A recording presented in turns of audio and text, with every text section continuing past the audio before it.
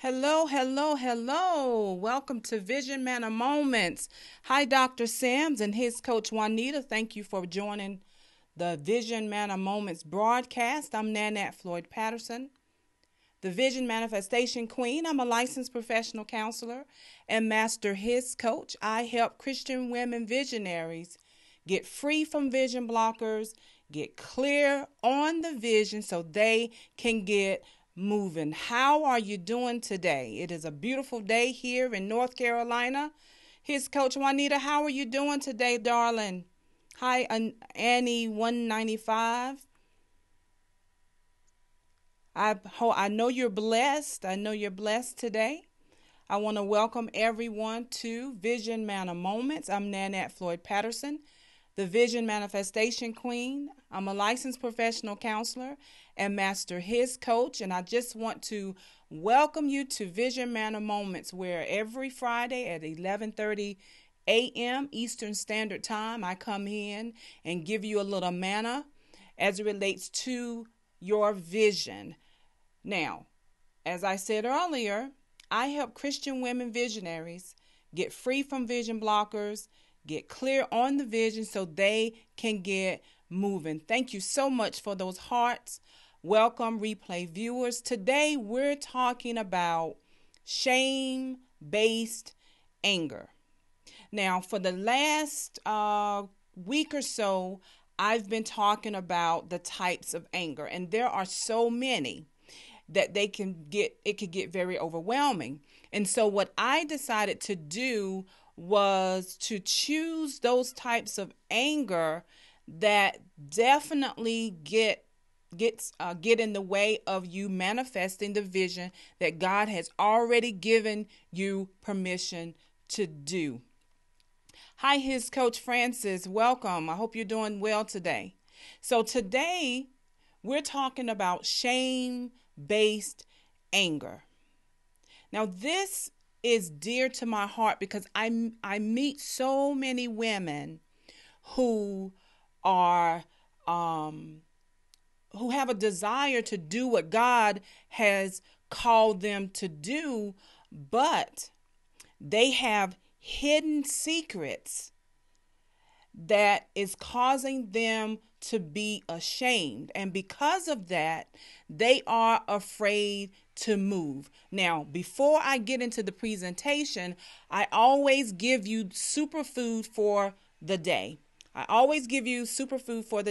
And so the superfood for the day is Hebrews 8 and 12. Hebrews 8 and 12. It says, "For I will be merciful toward their iniquities, and I will remember their sins no more." That's the superfood for today. Now, what I want you to do with the superfood, I want you to chew on it as I share with you what shame-based anger is. So today's superfood is Hebrews 8:12. That says, "For I will be merciful toward their iniquities, and I will remember their sins no more." Now, another translation said it this way. It says, "I will forgive their iniquities and remember their sins no more." And so I want you to chew on the superfood for today as we talk about shame-based anger. Now, the reason why my broadcast is called Vision Manor Moments is because I don't want to take a lot of your time. And so my broadcast will last anywhere from 5 to 10 minutes. And please feel free to comment and ask questions. So again, the type of anger that we're talking about today is shame-based anger. And the reason why we're talking about this type of anger is because it will interfere with manifesting God's vision. So it is a problem. Anything, any person, place, or thing that interferes with you manifesting God's vision is a vision blocker. And on this broadcast, we talk about vision blockers, and I give you tips, tools, and strategies on how to overcome the vision blockers. So we're talking about shame-based anger today. Now, as we begin to talk about shame-based anger, it's important that you know what it is first. And I will show my face today, but I need to make sure that you understand what shame-based anger is, and so you can take notes. So first, you need to know that shame-based anger is expressed when the slightest criticism sets a person off because of their own shame. Now, shame-based anger is an internal type of anger that is deeply rooted in being ridiculed at some point in your life. It's deeply rooted in you. Maybe there was a season where you were doing something that you knew was contrary to God's will and way. And because you still have memories of those, of that event or whatever it was that you did, you are ashamed and you're holding on to that shame. Even though you hear God's voice clearly and he's telling you to move forward, you still allow those memories of that bad thing, quote unquote, that you did, that thing that you feel ashamed of. Now, the other root cause of this type of shame is having loved ones who have criticized us or made us feel less of a person because of something we did. And we carry that shame into adulthood. So again, shame-based anger is a vision blocker. And it is expressed when the slightest criticism sets off a person's own shame. Now, here's a good example. Say you have a couple that just got married, right? And the husband's wife, she's a little shapely, but he loves her shapely figure. And so one day on their honeymoon, he makes a comment about her hips, right? He makes a comment about her hips, and she immediately goes to 100. She goes off on him. And she is so enraged because he's talking about her shapely hips. Now, mind you, I said that he enjoys her figure. But he did not know that her parents used to make fun of her and comment about her shapely hips. And her mom would say frequently, "You ought to be ashamed of yourself because you're overweight," or, the mom pretty much made it an issue that her hips are wide. And so when she was a little girl, this is just an example, when she was a little girl, her mom made her feel ashamed of her size. And because of that, she's carried that into adulthood. And so, being that her husband lovingly made comments about her hips, she went off. She's enraged, not realizing at that point in time that that's what he liked. But the only thing she could remember is being ridiculed because of her size. So she has shame-based anger. Right? Do you know anybody like that?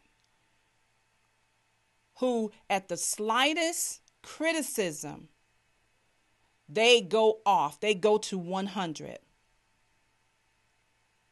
Again, this particular type of anger is a vision blocker because if you have shame-based anger, you're holding on to something internally that's keeping you from moving forward. You have possibly a hidden shame, and because of that hidden shame, you're stuck. Well, if you can remember the superfood for the day, Hebrews 8 and 12. This is the solution to shame-based anger.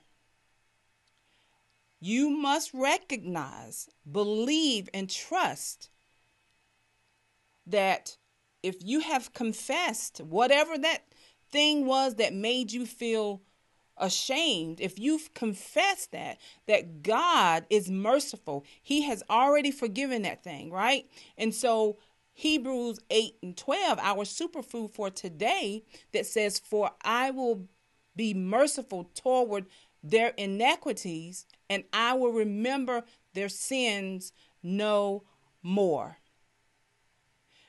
This superfood for today, Hebrews 8:12, is the solution to allowing the shame to be released to the Father. He's already forgiven you for whatever that thing was, right?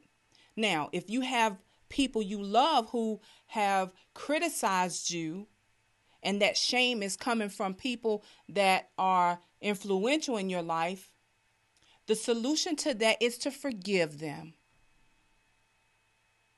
The solution to that is to forgive them. So, again, the solution and strategy for shame-based anger is to believe the word of God that says God has already forgiven that inequity, whatever that thing was that made you feel ashamed. And he remembers it no more. Now, see, what we do, we allow people to remind us of those inequities. And so we have to make up in our minds to not allow people's memory of things that we've done that we are ashamed of to cause us to have or to express rage or anger because we're still harboring that shame. Release it to the Father. Believe that he has already forgiven the sin, and remember Kim. I always say that you have to keep it moving. So again, the solution to shame-based anger is first realize that whatever that thing was that you did that makes you feel ashamed, if you've confessed it, God has already forgiven you and he remembers it no more. If that shame came from someone you love, the solution is to forgive that person. Actually, in both scenarios, you have to think about forgiveness. Forgive yourself. God has already forgiven you for whatever that thing was that you feel ashamed about. He's already forgiven you. So you have to forgive yourself. If your shame has come from a loved one, it's important that you forgive them so you can be free to move forward. Okay, so again, we're talking about shame-based anger and how it is definitely a vision blocker if it's keeping you from doing whatever he has asked you to do, because we already know that if he's given it to you to do, you already have permission. So you don't need anybody else's permission to do it, right? And so I did say that I was going to show my face. I just have to switch over here. So at the end of each broadcast, I like to pose 4 what I call transformational questions. And those questions are: what are you tolerating? What can you control? What are you committed to doing? And what is God saying? In this particular presentation, what is God saying about this shame that you feel? We've already talked about the superfood, Hebrews 8 and 12. So it's clear. You just have to forgive yourself, right? So I would love for you to continue to connect with me. I am on I am on Periscope every Friday at 11:30 a.m. Eastern Standard Time. I would love for you to join me here. Thank you for the hearts. Please share if you know of someone who would benefit from knowing how to overcome vision blockers so they can get moving on whatever it is that God has called them to do. Hey, invite them. Share, please. Again, I'm Nanette Floyd Patterson, licensed professional counselor, master his coach, and I would love for you to follow me on Facebook. My information is there on the screen. I will not repeat it. And also, if you know of someone struggling with anger, I do have a free ebook that I would like to offer you. I don't have a slide for it, but if you can write this down, bit.ly/capital B, capital G, capital A, capital T 2017. If you would like to know how to take rule over anger, please visit that link. Again, that link is bit.ly/capital B, GAT 2017. Again, I want to thank you for joining me today. I will be on Facebook Live on Monday at 12:30 Eastern Standard Time, but I will be back here next Friday at 11:30 a.m. Eastern Standard Time. God bless.